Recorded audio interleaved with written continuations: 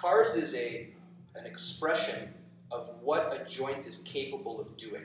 So there's a term in the literature right now called workspace, which if people haven't heard about this in the literature yet, they either haven't been reading recent literature or they haven't stumbled across it yet, but they will. So this concept of workspace will be the big outcome measure moving forward. And what workspace looks at is, if I'm using my shoulder, if I draw a circle, which people call it, or if I do CARS with the shoulder, if you try to give me as big a circle as you can, if you imagine that I'm taking a pen, and as I draw, I'm drawing this big, large circle, right? And what the researchers are finding now are when you have aberrant joints, problems in joints, when you draw these circles, you'll start to see breaks in the circle. So you'll see the circle isn't as fluid, it's not moving as well. You'll see a decreased amount of workspace. So for example, one person, their arm comes all the way up here, another person does this, and they come over. That person, the second person, they're dealing with less workspace than their counterpart who can draw that big circle. So what do you extrapolate from that? Well, if you don't have a lot of workspace, the first thing that I'm going to look at is whether you have enough capsular space. And there's a difference. So when I'm doing shoulder CARS, where my hand can go, this big circle is the workspace. But in order to demonstrate my workspace, the humerus and the glenoid have to move independent of one another so that I can actually draw this circle. So now, if I'm looking at someone's workspace, I go, there's something wrong. The first thing I got to find out is, are they actually moving through that workspace with the intended joint? They're showing me a workspace which is demonstrating limitations in the shoulder, which are then being compensated for by movements elsewhere. So if I see someone can't give me a good workspace, I say, is there enough space in the joint itself? So if we go in the joint itself, so here's a little diagram. I'll just draw one bone here and another bone here.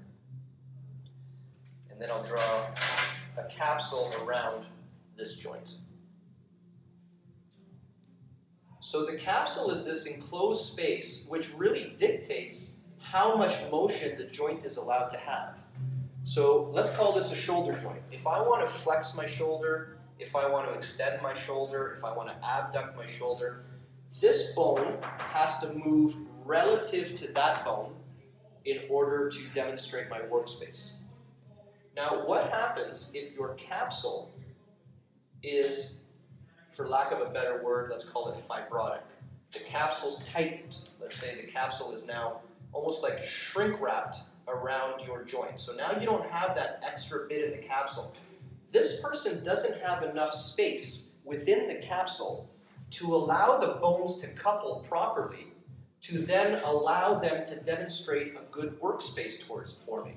So as soon as I see there's something wrong with the general workspace, the first thing I have to find out is, does the joint itself have enough room to allow this workspace to happen? And one reason why CARS is so good is it allows me to see this, and then when I see that's a problem, it allows me to go right into here with a slight alteration of the CARS. I can then understand whether or not the joint has the prerequisite space to even allow this workspace to be attained. If that joint space is restricted, and this is what I tell a lot of people, it doesn't matter how good your training is. If this bone cannot move relative to this bone, then by definition you do not have a workable shoulder. That's it. So you can say, well, what exercises are you doing with this athlete to make them, punch harder, take a better slap shot? And I'll say, well, before you get a faster slap shot or a harder punch, do you actually have the joint which you're needing in order to perform that slap shot or perform that punch? CARS allows us to see that. So what we do is we take a step backwards. Instead of looking at athletic movement, we look at the athlete themselves. What are their joints capable of? Because if there's restriction here, it doesn't matter how hard you train. You can't train your way past this restriction.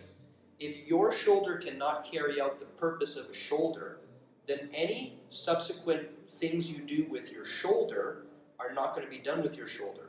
They're going to be done with other areas of your body. And as soon as you allow another area of the body to compensate for something that's not working, your elbow doesn't work as a shoulder as good as a shoulder works as a shoulder. Your mid-thoracic spine doesn't work as well as a shoulder works at a shoulder. So as soon as that compensation is allowed to proceed, the compensatory area is going to break down as it's trying to take the job of the shoulder.